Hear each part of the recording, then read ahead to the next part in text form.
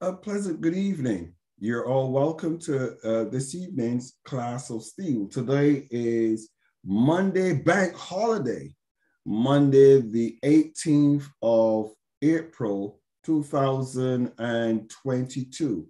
And I hope that you had a pleasant resurrection holiday. It was a period of reflecting and refocusing in some cases and redefining our purpose in life and remembering also of our commitment to our Lord and Savior Jesus Christ as Christians, for us who are Christians like myself and most of our teams. So again, welcome to this evening's class. I want to give a special welcome to the Chief of Protocol, His Excellency Dr. Ewers. Dr. Donald Ewers is based here in the United Kingdom, and he works closely with us in making sure that we in the class of Steele, we follow protocols and things are done decently and in order. Equally, I want to identify the person of His Royal Majesty, Edwin Efiani Madu. His Royal Majesty is the Honorable Patron for the class of Steele, and equally for those in royalty. He's responsible with Her Excellency Bishop Dr. Comfort Adu for the monarchs of the nations here in the class of Steele. And we have quite a few monarchs who are a part of what we do behind the scenes, some in front and some behind the scenes.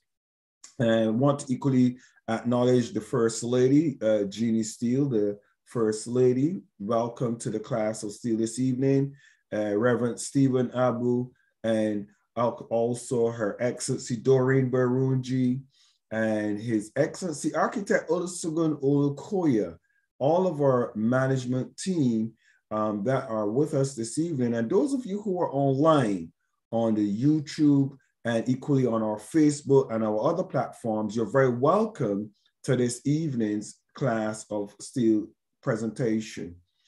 Well, jumping straight into this evening's class, one of the things that we looked at is branding. We had a look at branding and different things with the class of Steele youth. We also looked at a lot of things pertaining to how we view things, how we manage and how we carry ourselves in certain circles and environs. And this evening, I want to revisit one of our earlier trainings, the principles of inspiration. I think that it is very fitting because the principles of inspiration will kind of help us to look at where we're at in our personal lives, and have we lost inspiration? Are we no longer inspired? All of those dynamics. But the key question that is being asked is, are you ready to be inspired? Are you ready to be inspired? Are you ready to be inspired? Looks creative. Looks like, oh, you've made some errors there. Nah, it's just inspiration. They're not errors. Inspiration it comes from you. It's something that's unique to you. Nobody can give it to you. You take it from what others give to you. I'll say that again. I cannot inspire you. I can only give you information, and what you do with that information that I give to you determines whether or not you'll be inspired. So I can't inspire you. Remember that. Somebody says, of course I can inspire you by what I tell you, what I said. No, that's not true. There's a fallacy about that. I cannot inspire you. I can give you information, and what you do with that information, it would determine if I inspired you or I frustrated you, I angered you, or I make you run away from your task at hand. So remember that inspiration comes only through your own acceptance and interpretation of information that was given to you, and you use it to fuel what you're going to do. And that fuel is called inspiration. Let's go on. The process of being mentally stimulated to do, feel, or experience. It's a process. Inspiration is a process of being mentally, we're going to look at mentally stimulated. When I say something to you, it does something to your mentality. It enhances it, it improves it, it changes the way you see things. It gives you a paradigm shift. It makes you look at things differently. You think, that's interesting. And then you go into that mode of creating and adding value to what you just received. So it's basically the process of being mentally stimulated to do, feel, or experience. So sometimes you get mentally stimulated to do something that you haven't done before. You jumped into it and you go and you do it. Or you get inspired to feel. You went somewhere and you're stood and you hear the music. You go to a club and you hear the music and you start nodding your head. It starts with your mental stimulation. You nod your head. And then you snap your fingers. You started to feel it. And then you start to move your shoulders. Yeah. Because you're being what? Mentally stimulated to feel. I can feel this. But then you go to the next place where it was an experience. You experience what everybody else is experiencing because you give your chance, yourself the opportunity to listen, to embrace, to feel, and to then experience the music. So there's a process. It doesn't just happen like that. There's a process that's going to need your participation. Let's look at some results of inspiration. So the results of inspiration are an idea. You get an idea. A person, place, experience, or a thing, an idea. And then you get a desire. So you have an idea, and then you get a desire.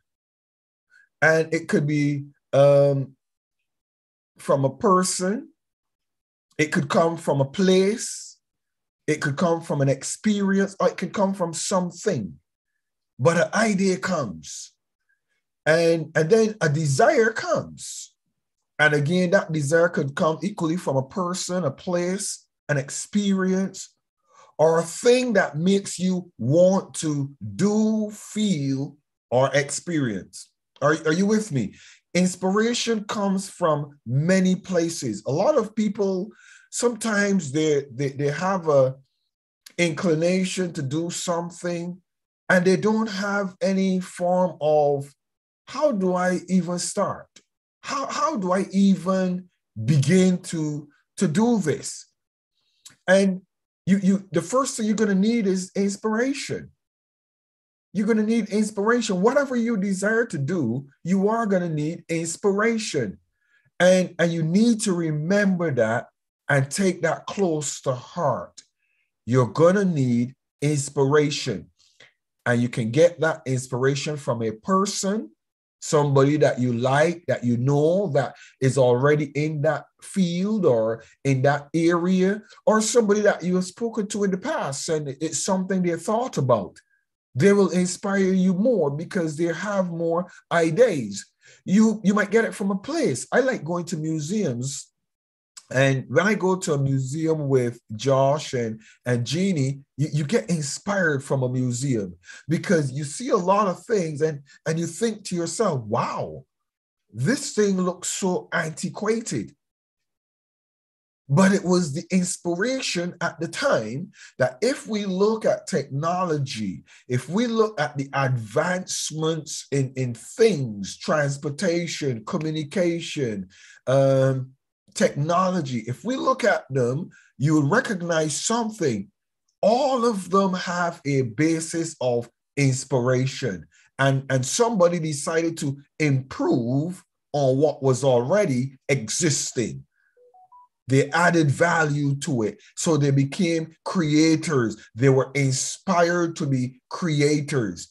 I had something that I designed, I think in 1990, in about 1994. When I came to the UK in 94, there was something that I discovered that was quite interesting in 1995. When I came to the UK, there was something I discovered that was interesting. And a lot of tires. I started to focus on how could you get rid of tires, burning tires. And then I looked at the pollution and everything, and I created a model. I just laid down one day, and I created a full-scale model of burning tires without 1 ounce of the toxic fumes going into the environment. Not 1 ounce of air or toxicity gets into the environment with this thing I designed with burning tires. And I looked at it in depth and I detailed it and I fine-tuned it and I ran through, is this real? Is this true? Is this good? And I looked at what is the possibilities. And when I spent a couple of weeks on it, I decided, oh my goodness, I don't want to send this to a bank or to anybody to get financing or funding to do this because they're going to steal my idea. So I started to research how are you going to go into now getting it patented and copyrighted and then getting it as an invention and all of those details I started going into. My God, when it looked at the cost, the Herculean cost to present an invention, and then how many places you could patent it, etc. It's there waiting for my glory days when I think I can afford to bring it to the world. But since 1995, I was inspired because I was in a place in Oldham, and one of the things in Oldham was a lot of pollution because of the coal that was from burning the coal and all of the chimneys. So I thought of how could you create something that you can still burn, but it doesn't get into the atmosphere. And I did it, proud to say. As a matter of fact, this is the first time I've actually recorded anything that stated that. But in my time, whenever that time comes, I think I will get it patented, etc. But you get inspired. You get that idea, and then it gives you a desire and a want to do. And then there needs to be a motivator. A person, again, a place, an experience, a thing that makes you want to continue doing. I got demotivated with my invention. Why? Because of the Herculean cost of getting it where I want it to be and finding the right person to share it with that you know they're not going to run away with it. So sometimes you put things on the back burner, but you're going to need something that's going to cause you to continue doing what you're doing because it is important. Now let's look at when inspired, what happens. So when inspired, you become purposeful. You become purposeful.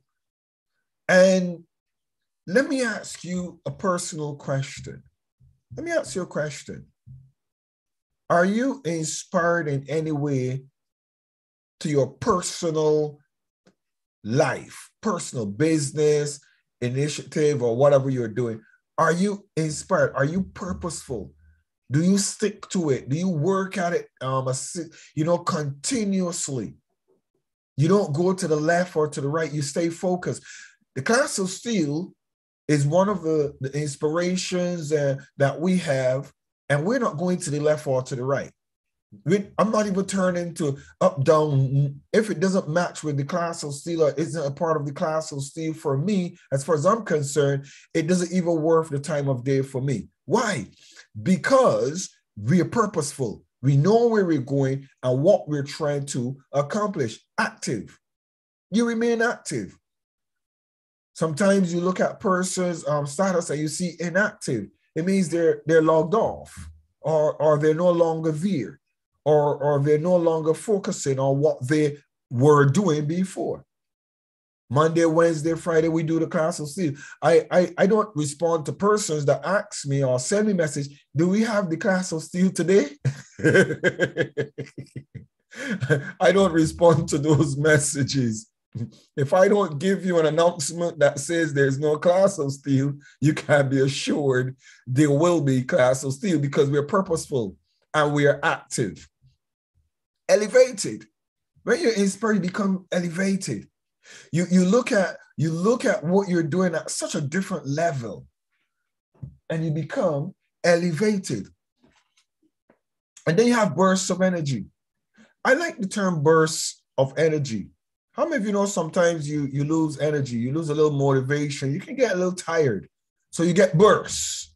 When you think of a good thing or a good experience, you get a burst of energy.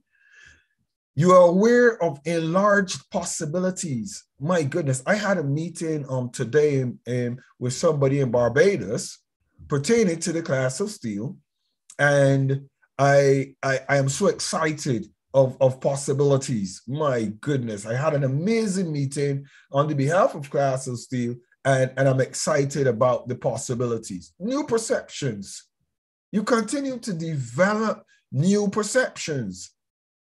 I know that His Majesty is a businessman, and he works continuously building relationships, establishing partnerships. And that is one of the things that is the driving force behind what he does. But equally, His Majesty is also in so many other ways than just in the class of steel, improving himself.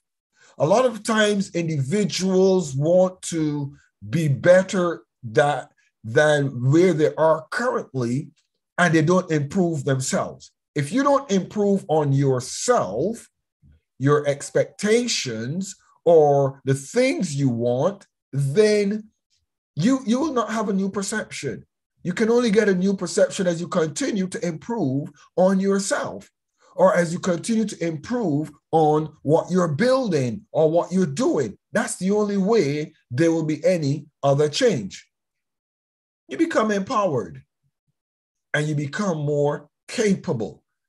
More capable. How are you more capable? Because when you improve ourselves, or should I say when we improve ourselves, then we're in a position to add value that wasn't there before.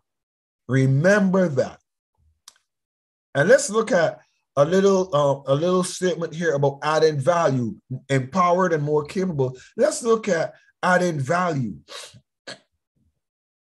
You know, there's a thing called value added tax. Let me tell you what value added tax is all about. So America or UK or anywhere in the world, or you, for example, you would go to China or Africa or wherever your produce that you need are, or your products that you need are, and you would bring them in bulk to your factory. You're going to do potatoes. Let's just use potatoes just for the sake of this example. You bring all of these potatoes into your factory. But now you have to do something that is also very important. You see, because you went to a potato plantation and you just bring a whole loads of potatoes to your plant, to your producing plant. They might have rocks in them. Some of them might even have dirt on the potatoes. They might not be all nice and prepared, because you buy them at a more reasonable price, because you are now intending to add value to them. So you bought the potatoes at 1 cent per potato. And then you put the potato through your factory and you wash them. All of them are now washed and clean. And then you size them. All of them are now sized. And then you package them. And then you send some to another part of your factory that you get them chopped into chips. Are you with me? So basically, you took a product, and what did you do to that product? You added value. Now, when we looked at personal branding, you yourself as an individual, I am a product. Do I add value to myself? Do I add value to who I am? Because that determines how empowered and capable you become. I have a brain. Do I go and study to get my master's, my bachelor's, or my bachelor's, my master's, and then my PhD, my doctorate? Do I improve myself? Those are critical things to make you more capable. Am I being mentored? Do I have someone that speaks to me and say to me, yes, Michael, that's a good idea, what you're doing, but you need to do this, to add value to what you're doing. Because this will improve on your product. This would improve on what you're offering to others. You package it better. And how many of you know that we don't have everything? We do not. If you think that by yourself, you're a one-man army, you have everything you need, we fool ourselves. We don't. And that's why we learn something that's important. When we're inspired, we get driven. You're driven to do better. You're driven to just stay on the cutting edge. You become limitless. What does limitless mean? What does limitless mean? It means that if something doesn't work, if something isn't a part of the process that is functioning, you're not limited to that thing that's not working. Why? Because you're ever improving on what you have.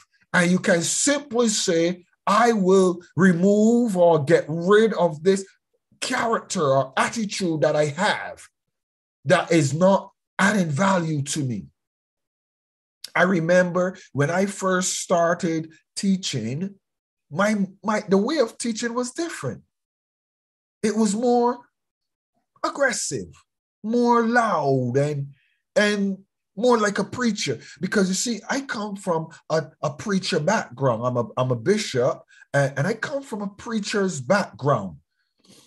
But if you want to be well-rounded, you have to continually redefine your approach to things.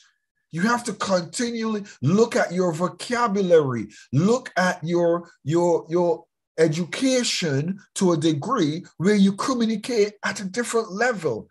I can't communicate at a Christian inspired level everywhere or every platform that I'm on. When I'm in church and I'm preaching and teaching, it's a different level.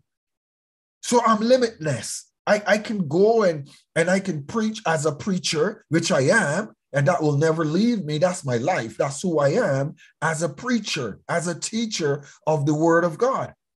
But equally, as a mentor, as an individual who is able to communicate with individuals outside of just spirituality, outside of just religion, I become limitless. And I'm very confident. I'm very confident because why? When you get empowered and when you learn more, improve on yourself, you gain more confidence. His Excellency Dr. Ewers and all of those that are in the class of Steele, I've watched their confidence levels grow. Why? Because they see me, they hear me, they listen to me. And then when they get an opportunity themselves, they become confident. The first time that you speak, you will not be like me, or you will not be like a proficient speaker or eloquent speaker. You will not. It takes time. It takes exercise. It takes practice. When you listen to more speakers, you become more what? Empowered. And when you get teaching and somebody critiquing what you do, you become more capable. And then you're more driven and confident. You become more creative. You're more willing to learn. Why is this? If you look at this model that I'm giving you about when inspired, you would recognize that each level is important to the level before it. But you need that level to complete and get to the level after it. I want you to see that. You're driven, and because you're driven, now you're limitless. Then you become confident because you realize, hey, I don't have to stop. It's kind of like if you drive a car that doesn't use fuel, because your mind used to drive with fuel all the time, now you're driving a solar panel on top of your car, and you now realize, hey, I can drive anywhere, even if there are no gas stations. Why? Because you are limitless. And then you become what? More confident. Because you recognize, I am limitless. Hey, come on, somebody. And then you become more creative. I can drive faster. I can drive slower. It's up to me because I'm creative. But then you're willing to learn. How can I use this technology to be more effective in somewhere else? So I have a solar panel for electricity and energy for the car. How could maybe I could use this solar power to fuel all of the lights and connect this and connect that. You become more creative with what you've learned. And you're equally willing to learn because you will call somebody and they will tell you how you can become more effective. And then there's a wellness in you. You become more well. You're no longer stressed. You're no longer troubled. You're no longer overwhelmed. I remember the first time in doing the class of Steele. I was not limitless at that time. I was purposeful. I remember there were times I was inactive and discovered inactivity doesn't serve you well, because when persons expect you're there, you're not there, then, it don't serve you too well.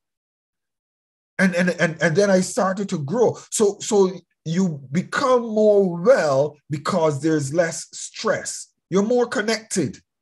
You're more connected to yourself, and you're more connected to your purpose, and you're more connected to those who are a part of what you're doing or what you're building.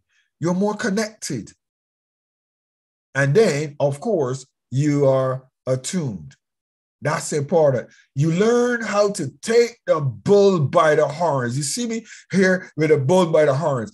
How many of you know that when you take a bull by the horns, you control him? Just don't let go of those horns. Grapple those horns and hold them and control that bull. Because once you push that bull's head where you want it, the body will follow suit. Once you take those horns and push them where you want them, the body is going to follow, because the bull doesn't want his head or his neck to be broken. So what is he going to do? He's going to turn the body, because the very weight of his own body can break his neck. And he knows that. So when you twist his horns, what is he going to do? Lay down, because he doesn't want the weight of his body to cause you to break his neck.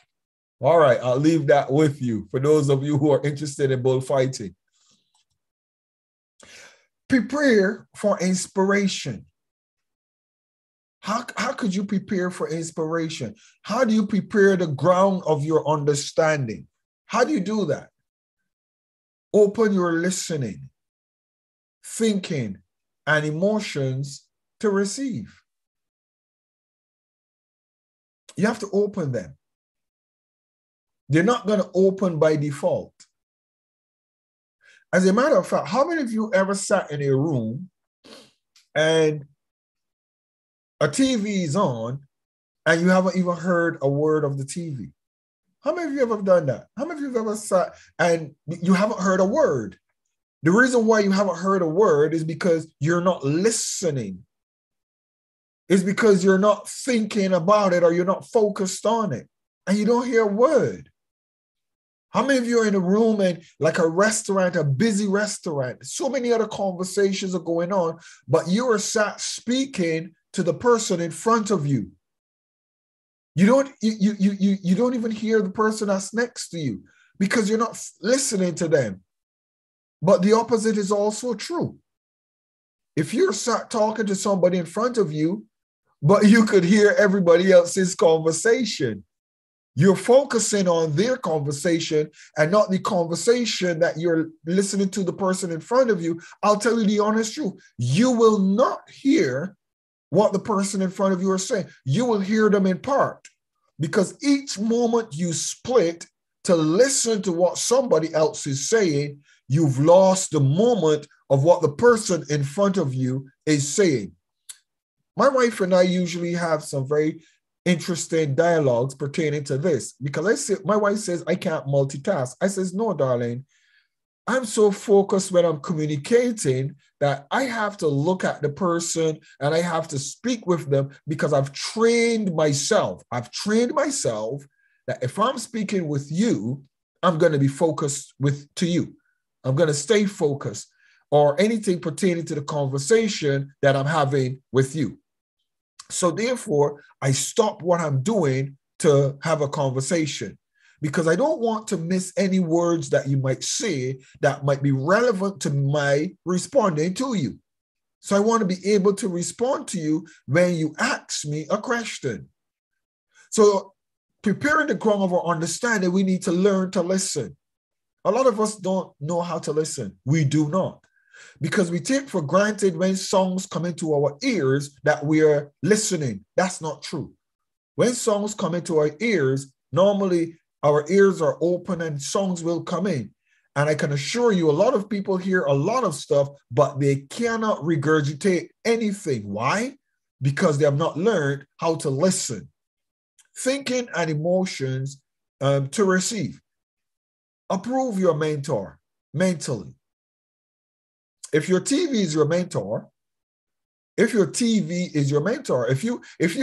sat in your house, for example, and you watch inspirational or motivational videos or content, if those are your mentor, approve your mentor. What do I mean by approve? Approve means that you give your mentor your attention because it means that you will receive what is coming to you and you will not be distracted. Mentally, you have to give yourself to the conversation that you're having. Am I having a conversation with my wife? I give myself mentally to her. Am I having a conversation with my company director or the boss? I give myself to him. Why? Because when I give myself to him, I know that what he's communicating with me, I'm going to receive. Secondly, approve the place. Approve the place. So what do I mean by approving the place? If I know that I'm an easily distracted person, when I go to, let's just use the statement, for example, of this discourse or this discussion, let's use the place of going to a disco. A disco, for example, for the purpose of this scenario. If you and I want to have a meeting and you told me, hey, Mike, let's meet. And I said, okay, that's cool. Where are we going to meet? We're going to meet at this disco, man. I like this. You like music, you like discos. Okay, fine. And when we go to this disco, the music is too loud. You're talking to me and shouting in my ears. And I can't understand what you're saying. I can't hear you. And I'm distracted. I'm wrestling with the location. The place is not satisfactory. Or let's say we have a private meeting. We want to speak some very private things. And you take me to a crowded restaurant that one seat is here, and then the next seat is right next to us. And we want to talk private things, but we're cautious of the persons that are listening to us and could hear us. Come on, somebody, are you with me? You have to approve the place. If somebody's going to be your mentor and you're going to sit down and have dialogue, if you're having a phone conversation with me and I could hear all of the noise of your radio or your TV or the football game that you're at, or the person that is next to you, or you're in a crowded environment, the place is difficult to communicate with. So you have to approve the place, preparing the ground of your understanding. Approve the place. Approve the experience. You have to approve it. Approve the thing. What is that thing that we're going to use? Oh, we're going to use Zoom. I don't like Zoom. It's so annoying to use Zoom and the internet and cutting off. It's an annoyance. So you're not going to get any understanding if you are fighting and wrestling with the technology yourself. If the technology isn't clear, if the communication isn't clear, you're not going to be successful in being able to do what you want to do, and your understanding is going to be limited. Because when you get cut off and you miss a bit of information and then you get connected again, and it can become frustrating. So approve the thing that you're going to be allowing to be used to mentally guide you, to mentally stimulate you, to improve your understanding. Approve the process. You know, when I started the class of Steele, and we look at mentoring, there's a reality that came to me, an interesting and a very interesting reality that came to me. Michael, you took 30, 40, 50 years to become who you are. And when you look at who you have become and being a mentor, it's not a quick fix. It's not a quick fix. Who I have become as a result of my mentoring, personal development, I can't give that to somebody in 1 week or 1 month or 1 year. Come on, somebody. You're a farmer, Stephen. You're a farmer. And you know that when you plant your crops, you as big as you look and see, oh my God. You went to the market and you bought a sweet pepper, for example. I used to experiment with sweet peppers with my mom, and we had a sweet pepper tree that had red, yellow, and green sweet peppers. It used to bear 3 types of sweet peppers, a sweet pepper tree. And we were fond of that tree. But it took a time to be able to get that hybrid, that hybrid. It was very interesting. But you see those big sweet peppers and you think, wow, I want to do that. It's going to take a process. You know, you have to get that seed when you cut open a sweet pepper, and the seed has to die. It has to die. It has to. And then you put it in your, however you're going to put it to let it grow. And you put a red one, you put a green one, and you put a yellow one, and you put them to grow. And then when they're growing, you kind of, you know, I wouldn't tell you all of my secrets, but you let them grow together as a family and they become best friends. And then you see a sweet pepper tree that has 3 types of sweet peppers. Wow. But there's a process and it takes time. Don't look for quick fixes if you want perfection and excellence. Don't look for quick fixes. As a matter of fact, as quick as a microwave might heat your food, if you take it out of the microwave and you go and take a phone call for 5 minutes, by the time you get back, it's cold. Because it's not real hot, it is actually radiation hot. And radiation hot, I was going to say a word that radiation hot gets released quicker than fire hot in your pan. Fire hot in your pan will last very long because it's real heat.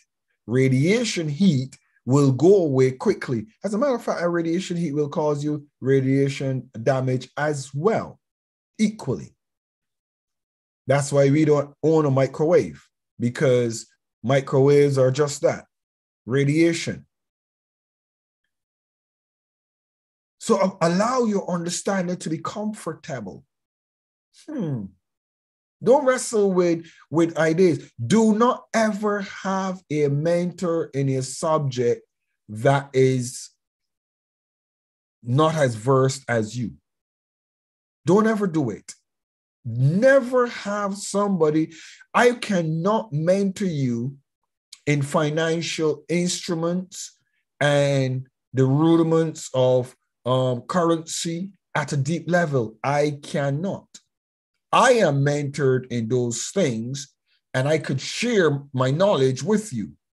But when it comes to the nitty-gritty and the fine details of those things, I have a professor in the person of Professor Carlos Santos, who owns and manages and founder of Ethos Asset Management. That's his role. That's his knowledge. That's his life. He owns professorships in that area of taxation and law and currency and the rudiments of instruments and banking instruments. That's his baby. That's his thing. That's his forte. He advises the Federal Reserve. He's a top level executive globally, sought after globally because of that knowledge. So when I sit at his feet, I'm comfortable and I'm very confident. However, I'm not going to sit and allow somebody to mentor me that doesn't know the finer details of what I want to learn. Why would I have somebody that is at a lesser level than myself in an area mentoring me? Stephen, you're a farmer. Why would I try to mentor somebody in your job? You know your soil, you know your ground, you know the tools that you use, you know what works in your region, you know the topography of the soil, you know the dynamics, the breakup, the consistency, you know those things. Why would I try to mentor you in something, or why would you get me as a mentor in that area when that's your profession and your expertise? So always remember, your understanding must be comfortable in who is teaching you, because once you're comfortable, you know you will derive benefit. Where can I get inspiration? Where can I get it from? Where? You ask yourself that question. Where can I get inspiration? I'm glad you asked. Here it comes. I love this one. The class of Steele.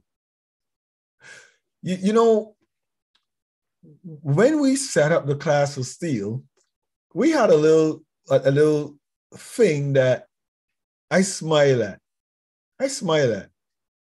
A lot of people don't have a clue where we're going. I know where we're going for sure. And I say I know where we're going because I'm the visionary for the class of Steele. I'm the brains and behind the class of Steele. And First Lady, Her Excellency Jean Steele, she knows where we're going. We have a plan. We have a focus and a vision, and we know what we're doing and what we're trying to accomplish. And as a result of that, we're going somewhere together.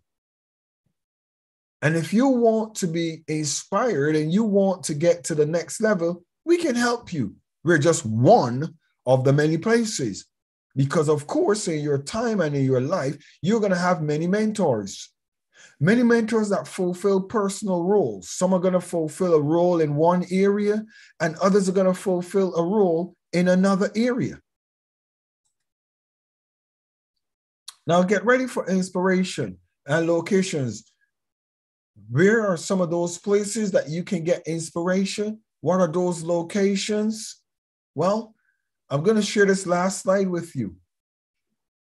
And then we will stop there for inspiration for today. Locations, mentors, socializing. You can get it from mentors and socializing. You can learn new things. Places, bookstore, libraries, reflection and introspection. You can get inspiration from reflecting and looking back, reading and writing, music, podcasts, lectures. You can get it from the environment. You can get inspiration from the environment. When you go out and take walks and you look around, creation gives you inspiration. Your hobby. You can get inspiration from your hobbies or good times. You can get inspiration from research what others in your field are doing. You get inspiration from outside of your comfort zone. Many places to be inspired. And in those places where you get inspiration from, remember this: derive the most that you can get from those locations. Maximize what you do and how you do it in those locations. The time is now 7:56. I want to thank you for listening to that first part on inspiration. And we're going to come back and look at that another time. Another time. And the reason why I say another time is because we have something unique that we have to do on Wednesday that will not allow us to do that inspiration on Wednesday. Something very interesting that we will be doing. But I want to thank you for that on inspiration. Stephen, I want to ask you, what did you receive from that teaching this evening, that brief introduction to inspiration? Reverend Stephen Abu. Good evening, sir. Your Excellency. Good evening, Stephen. You're welcome. Good evening. Happy Easter, sir. Oh, thank you. Yes. Good evening to Her Excellency Jenny Steele, the GOC. I want also to greet the professor in the house, His Excellency Dr. Donoyers, His Royal Majesty Edwin Madu Ifeanyi Dogeletu. I want also to greet Her Excellency Dr. Margaret Dole. So the topic today, quite interesting and eye-opening. I had some futures when I was growing up to be inspired, and when you were telling us about your stories that you went to a new location and you got inspired to do some few things, and you came up with a great idea and you had a hitch because of the cost of of keeping it private. I mean, privatizing it, like keeping it to yourself. I mean, before you publish it so that somebody will not steal it, and all that. When I was coming up, I had such inspiration when I went to different locations within Nigeria to see the issues that were the environmental issues that were going on there. And I was seeing it from a different light. And I came up with solutions to them too, and all that, and all things to do. And this has really inspired me as I go along in life, even to what I do and what I figure out, that, when you get to different environment from where you are, from your comfort zone, there are things that that opens your eye. Even when you are traveling, there are things that you get enlightened about on the situation around. Once you are always traveling, you all look around at the environment, you are inspired by one thing or another. So inspiration hangs on every forms of location and places you go. The inflation, they just allow for the mental awareness, as you said, mental improving your mental capability to see these things as they are, so that you'll be able to do, feel, and experience them. And these are great things. So when we have this, it starts with an idea, as you said, and then it develops, gradually to the desire, and then you need a motivator or a motivation to go on in life and all that. So I was looking at it. This is a very great thing, and these are how youths are formed, kids are formed from inspiration of what they see and what they do, and it goes a lot of. It tells me a lot of things that is happening in the society today. That some people are inspired negatively, and others are inspired. Some kids are inspired positively in different forms, and inspiration is there. So inspiration is everywhere, and it can be shared in anything, in everywhere you see it. It's just their eyes to be, enlightened mentally to, see these things beyond the measure. And you came up with a whole lot of things that you become purposeful, you become, elevated, you begin to see things in a different, you get empowered, you are driven, there's an energy boost, when you have that. So it's really what is really happening. And you broke it down, to the nitty-gritty, you're coming down to break it to when you get to see these kind of highlighted points and all that. And this is what are the situations when you have an enlightenment, when there's an inspiration, when an idea hits you and you begin to develop those ideas. Those are the things you're going to experience. So I want to thank Her Excellency Jenny Steele for this great talk. I will still use it for the youths that are around me and try to, bring this out for them to see that these are things that are happening, and that when you get an idea that hits you and all that, that when you get inspired by wanting all that, you make use of this idea, get purposeful, come up with be creative, come up with other things when you're doing it, and then your life will be changed forever. Thank you, sir. I leave the time for professors in the house to say a few things, sir. Thank you, my mentor. I remain Stephen Abu from Lagos. Thank you, sir. Thank you so very much, Stephen, for your yes, submission. And one thing that you learned, interestingly, that you took note on it as well, is that within the structure of inspiration, it is true. Sometimes you get inspired to do something, or you create something, and you have to be mindful, that you're not desperate, and the process to bringing it to the forefront causes you to lose it, because sometimes you put something on the forefront so early and then you lose it. And I can assure you there's some things that I have done as a leader. I've done as a leader that I smile because I learned something. Time is the great tester of commitment, of dedication, of all of the things that you can think about. Time is the greatest tester. Never, ever forget that. I see your hand up, Stephen. Stephen, go ahead again. Go ahead. Yes, sir. I just remembered, sir. Yeah, you were inspired to do something, and because you couldn't publish it, so that people will not get to hold it. That idea that you inspired, and you have a product, to burn tires without emission, having negative emissions on the earth crust that will harm the earth crust, is still there. But what we'll do is the patient of waiting for it. I don't know if somebody else has been inspired, because a lot of people get inspiration from different locations, and they might be seeking or that. When you invent a thing, it's expedient from what I think is that it's expedient you bring the thing out. You bring it out, with your own stamp, for it to show. But because in due time, other people might be inspired, just as you have to bring out to those products. But you see that you as a mentor, you said now that nobody has brought that solution now and all that. And so I want to ask this: so somebody has brought that key solution you have. That means you'll be highly unique, and you went into definite researches to bring down, to nail it down, because there are other persons that will be revolving around what you have already, but might not get the definite thing you're talking. You did research. Thank you, sir. That's why I do this. Well, my response to that is very interesting. There's some things that you want to put your name to.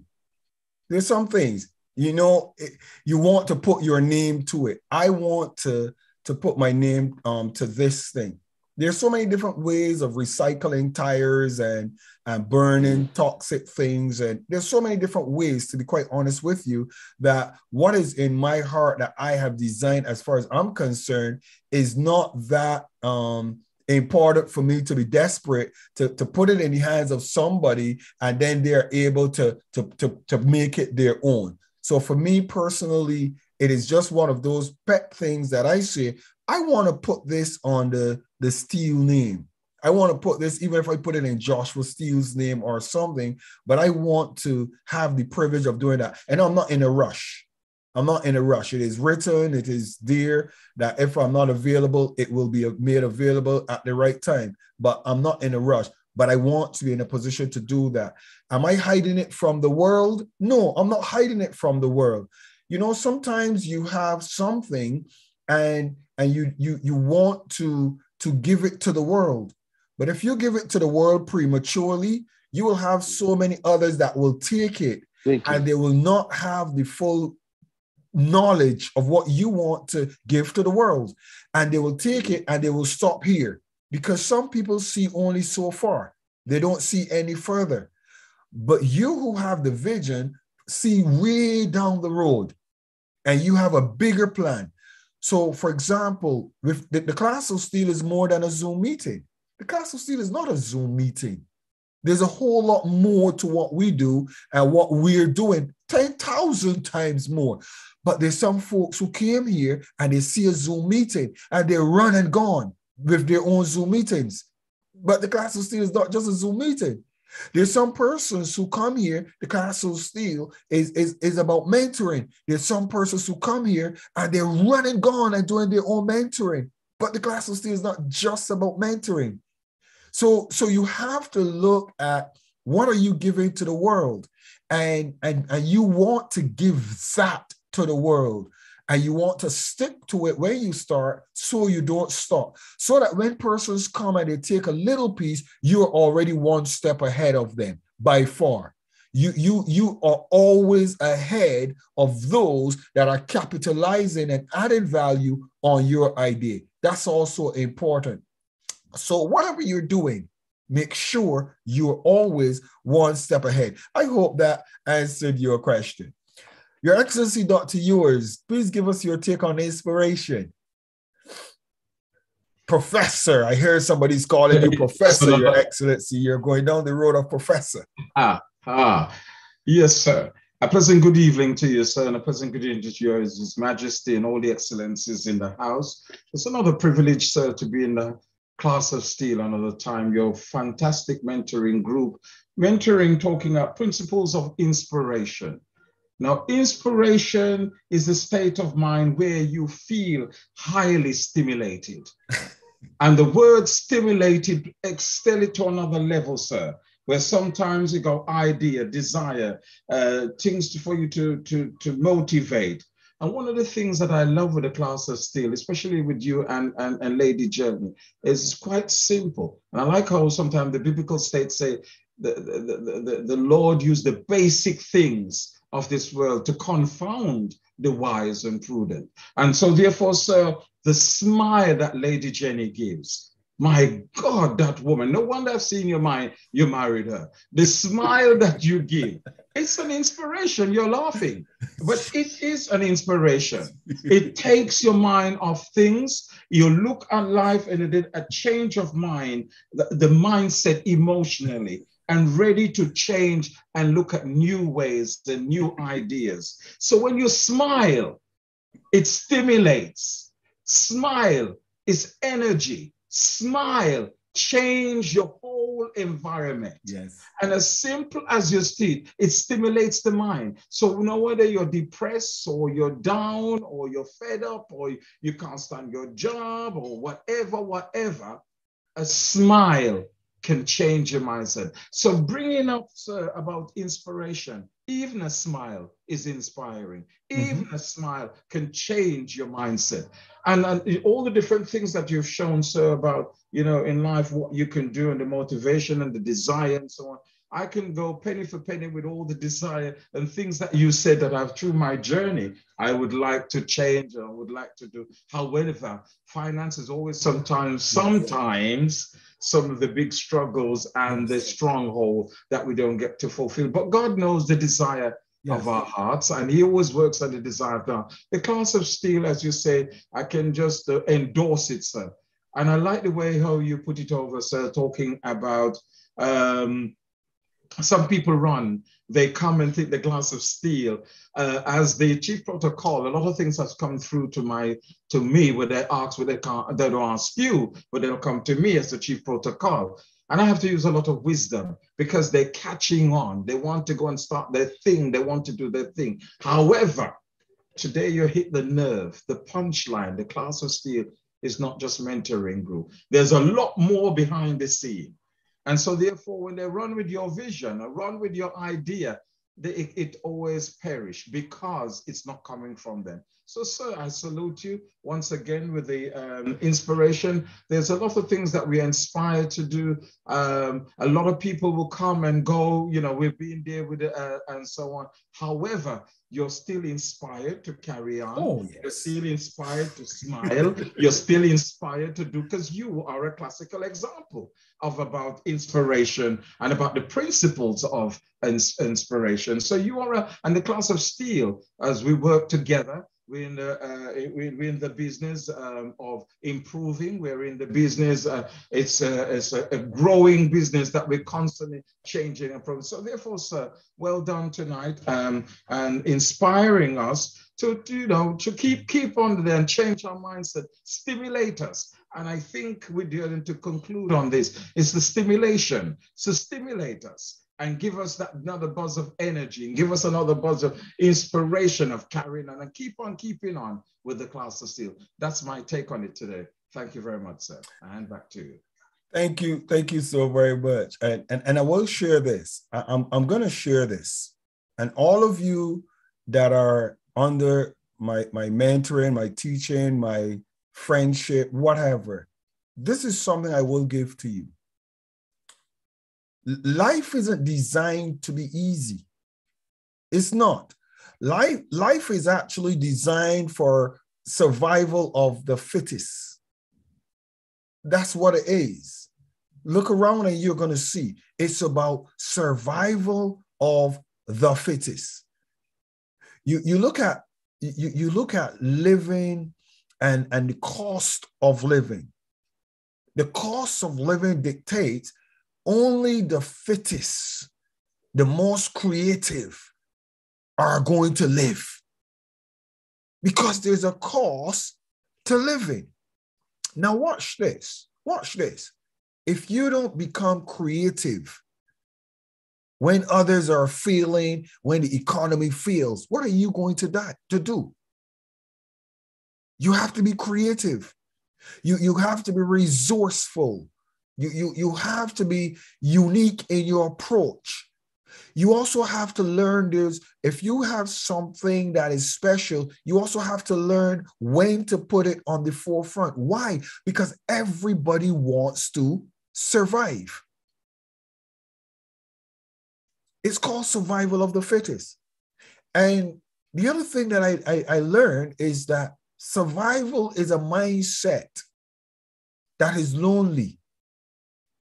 Because you might be inspired, but you being inspired does absolutely nothing for somebody else. Because if they don't see what you're seeing, then they can't be inspired likewise. They have to see what you're seeing, but it also has to add value to them. So you get to that place in life that you recognize your inspiration has to be from you, your place, your people, your things, all of this that makes your inspiration. When others abandon you, when others decide they're no longer with you, you still have to keep on keeping on. Why? Because you're inspired. Farmers might be going through a difficult time, Reverend Stephen. They might be going through a rough time. Churches or ministries might be closing. Businesses might be shutting down. But you need to reinvent yourself. You need to reevaluate what has happened and what is happening. And you need to position yourself that you can do what? Survive. Margaret Downs, Your Excellency Margaret Ahmed. Could you unmute yourself, Your Excellency, and just share your thought this evening with the class? Your Excellency Margaret, are you available to unmute yourself?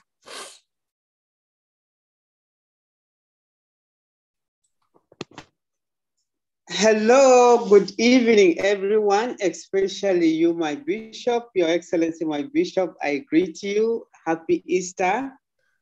And also the First Lady, who is the GOC of the house. You know, in Nigeria, we say GOC is General Officer Commanding.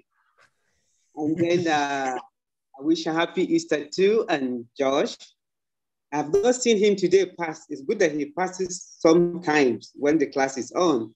And then I also want to greet the COP, the Chief of Protocol, His Excellency Donalius, and then also my brother, Reverend Steele from Lagos, Nigeria, and also His Majesty King Madu.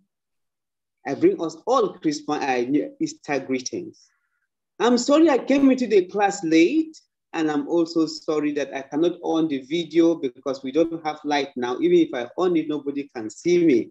So I apologize for that. And I also want to apologize because getting into the class was a little bit difficult, and I was not just getting everything, but I got inspired because my mentor, you, my bishop, you have a lot of things that you have inspired me. Like yesterday, I was in the jungle, and then that is with some drug addicts in their hideout. Went there to celebrate. I was there to celebrate Easter with them, and I thought of you, which is an inspiration to me because you don't just discard people, no. And in our context here, not everybody welcomes a drug addict.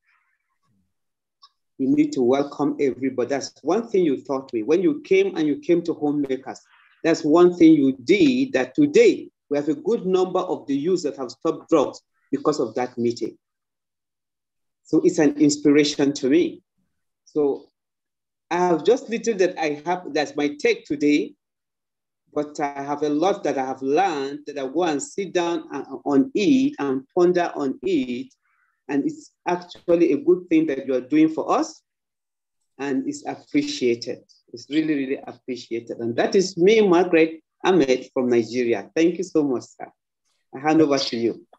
Thank you so very much, Margaret. I appreciate you as well. Margaret Ahmed, she is the founder and the CEO of Homemakers Women's Development Initiative, international organization that is in special consultative status with the ECOSOC, the United Nations and ECOSOC, with the, and I want to affirm her equally as a woman of like passion.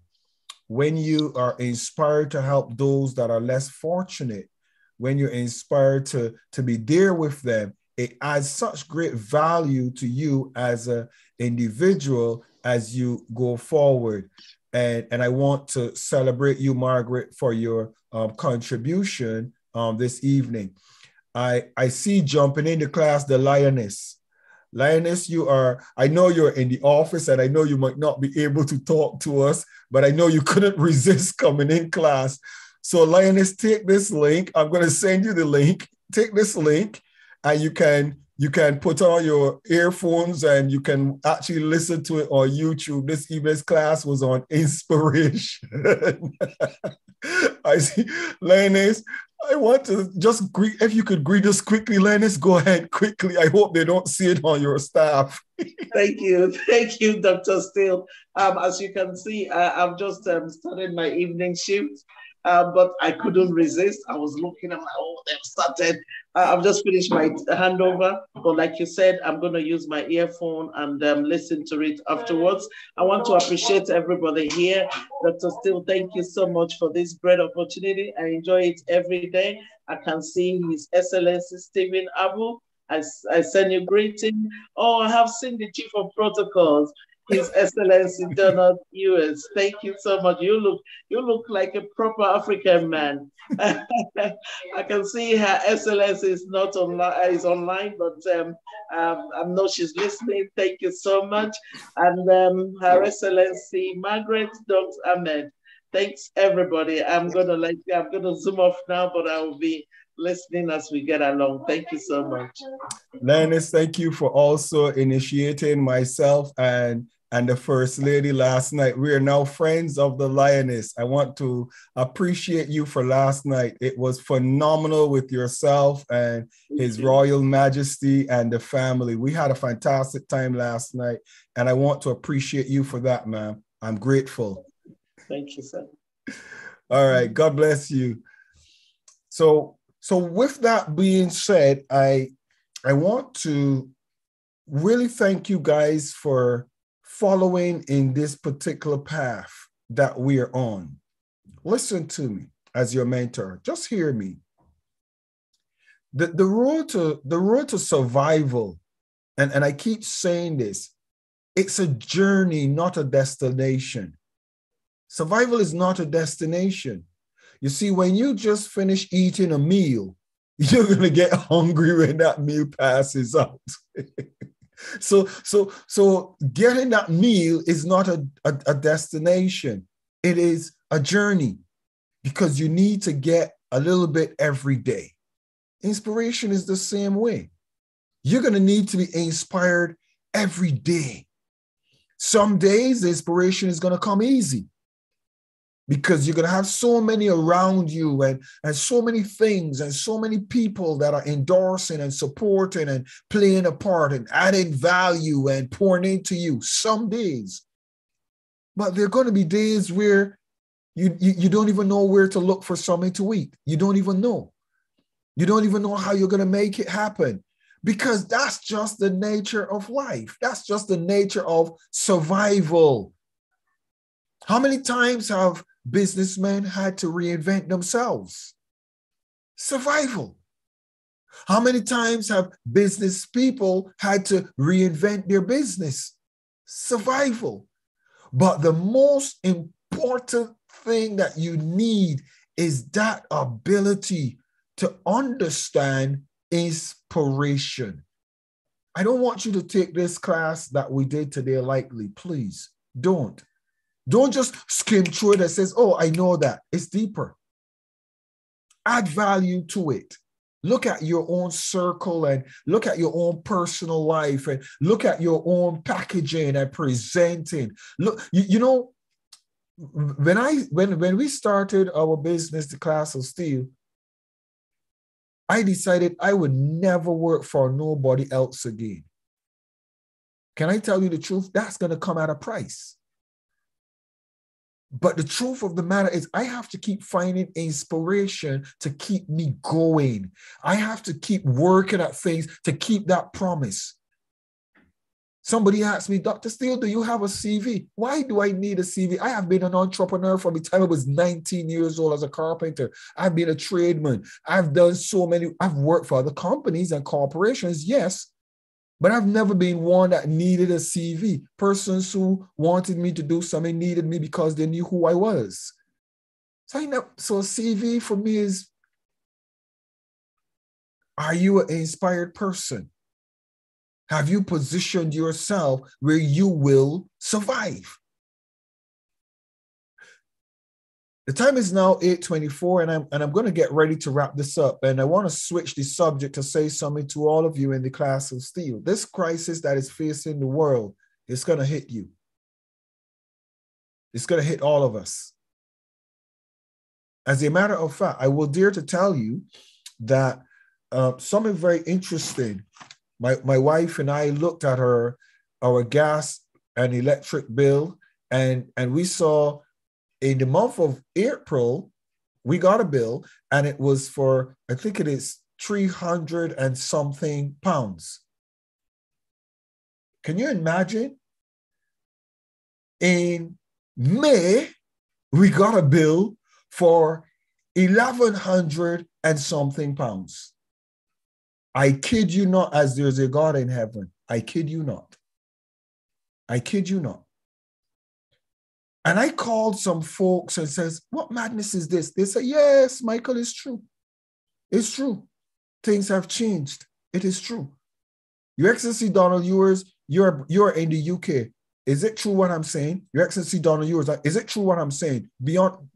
Yes, sir, it's true. It's going up in April and it's going to go back up again in October. So it's even going to be more.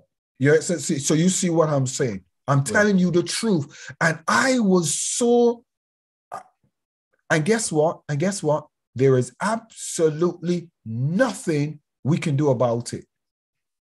Nothing. There is nothing we can do about it. Who are we going to quarrel with? Who's on fear? The Financial Service Commission? Who's on fear? Who's unreasonable? What am I trying to say to you? This crisis is going to hit every single person. It is. Because you have to pay for the war. You don't have a choice because you're a citizen. Whichever country in the world you are, it's going to hit you hard. You have to pay for it. But there's something else. Stephen Abu and farmers are in a very interesting and unique position. They're going to have to look at securing areas of their farming, because when shops and stores are not allowing individuals to be able to afford food, there's going to be a crisis. There's already food shortages in the UK. There are already food shortages in the US. In China, we have somebody in the class of Steele that they're in China. People are in lockdown in China and Shanghai. Why am I talking about this in the class of Steele? I want you to look at redefining where you are right now and reinventing yourself for survival.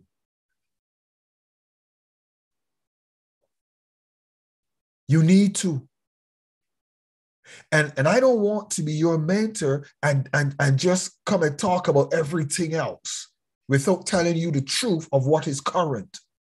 And what is current is some of you need to start looking at preparing for nuclear warfare. You do.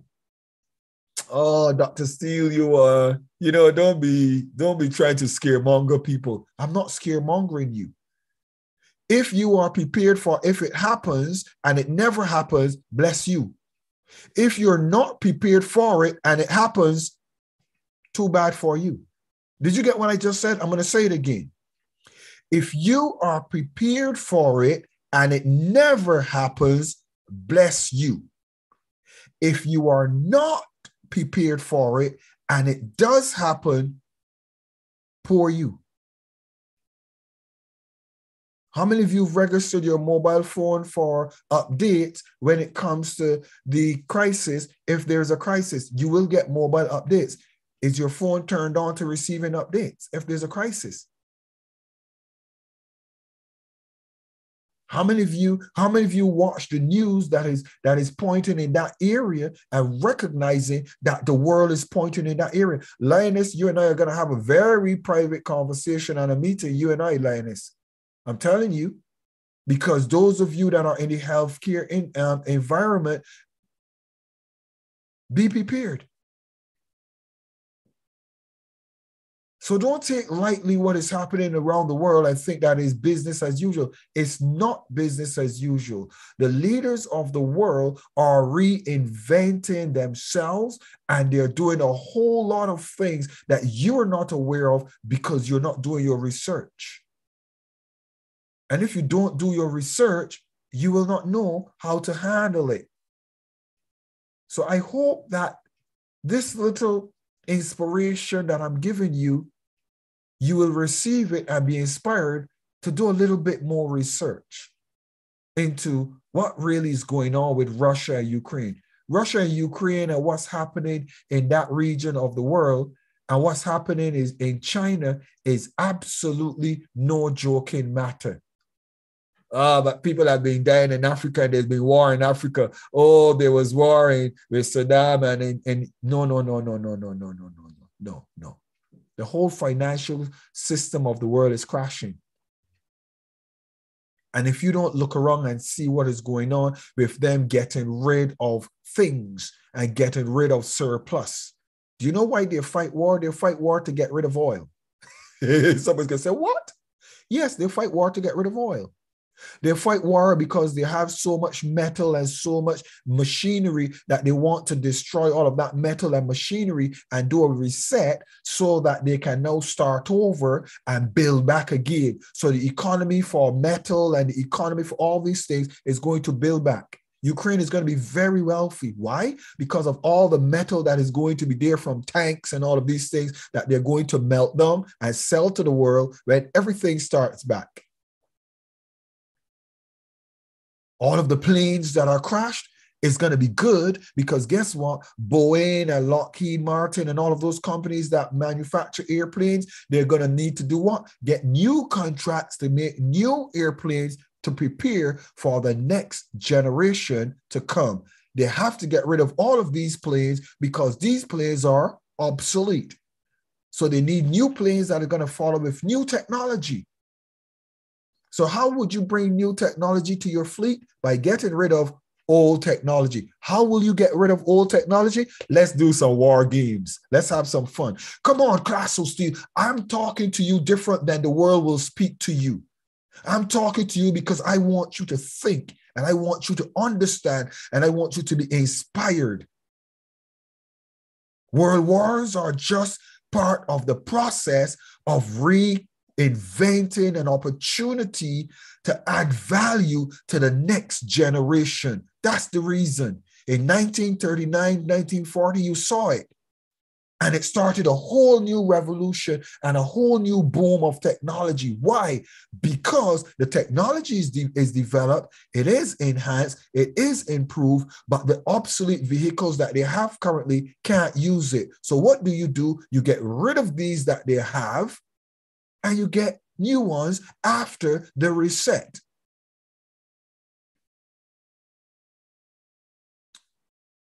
So please, Class of Steel, all of you that are in the Class of Steel, please don't listen to propaganda and don't be focusing on Will Smith and other things, crisis.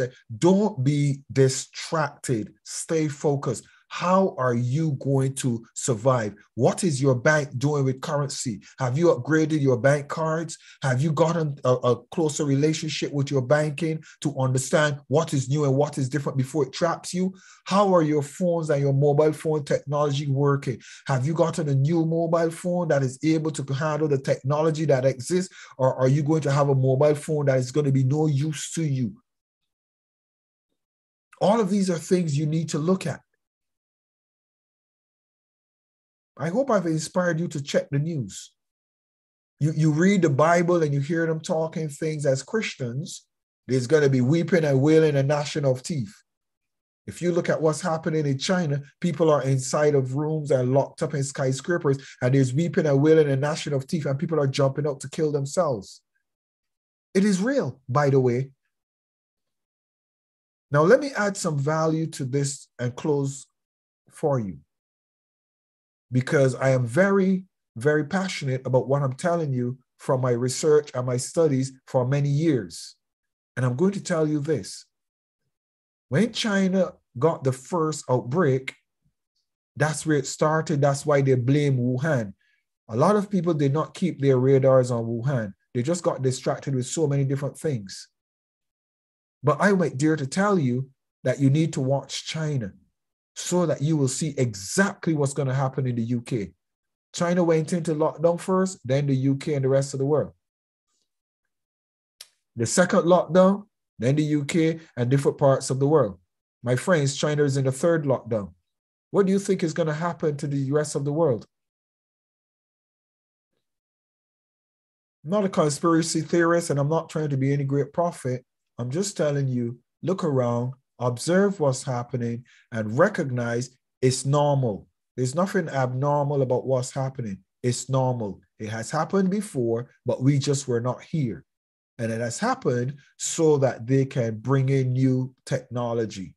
And you know that by 2030 is when the new technology is expected to be in. So what do they have to do? Within the next, it's 2022, within the next 8 years, we're going to see a whole lot of changes. Hopefully by 2025, a lot of the things that are to be destroyed will be destroyed by 2025. So that in 2026 and 2027 to 2030, we will have a period where there's going to be a reset. Countries are going to have new contracts for metal. Countries are going to have new contracts for creating airlines. They're going to have new contracts for tanks and for warfare. That's one of the biggest budgets in the world. So they're going to reset that budget globally. Everybody's getting rid of all of their things. That's why the whole world is going to be a part of this war, because they have a whole lot of stuff to get rid of and upgrade.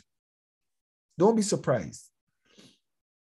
There's a whole lot of food that is being made, man-made food, that they're trying to cause your body to be able to eat and process that food, because they see the population of the world is increasing. So a lot of things that we're getting that is natural right now, they already have manufactured those things. You can get manufactured fish, manufactured animals, you even have manufactured human beings. Why? Because they're preparing for the next generation to come. Are you upgraded? Are you up to date? I'm His Excellency Dr. Michael Steele, and I have not been here to scaremonger or anything. I actually didn't even plan to do that, but it happened, so it's out there. But I want you to stay focused. I want you to keep your eyes on China and what's going on up in Russia, and look at what is happening around you with food shortages.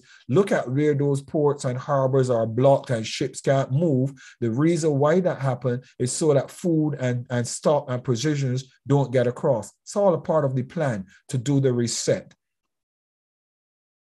I hope that you don't just take this lightly and ignore what is happening. Your Excellency Jeannie Steele, I'm going to close. I know that you and I are passionate with all of this, so please give your final word, Your Excellency Jeannie Steele, before we close the class. First Lady, please. A blessed good evening to everyone. Your Excellency, you've left me a bit speechless because I wasn't expecting you to go there, but either way, I'm glad that you did, because I really would like people to look around and do a lot of research, because information is so readily available. Yes, there's fake information and then there's true information, but if you are discerning and if you are seeking the truth will reveal itself to you.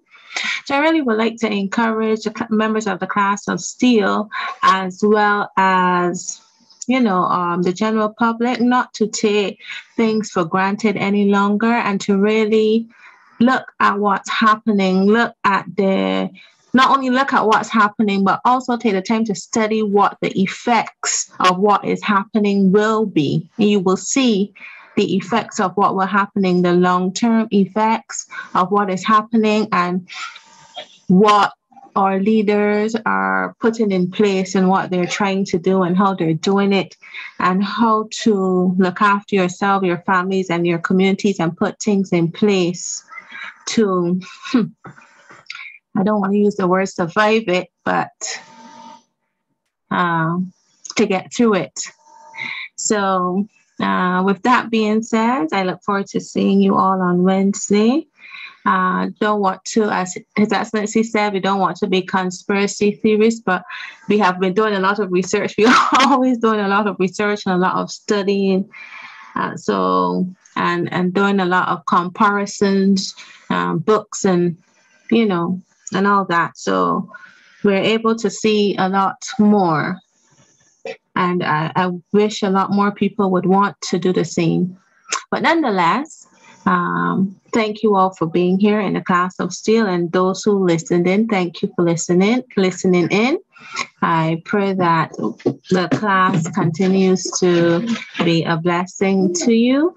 And again, I look forward to seeing you all on Wednesday. I wish you continued blessings for the new week. My love to you all.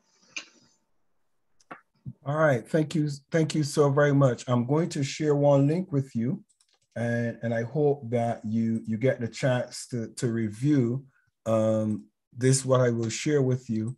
And this is one of my mentors.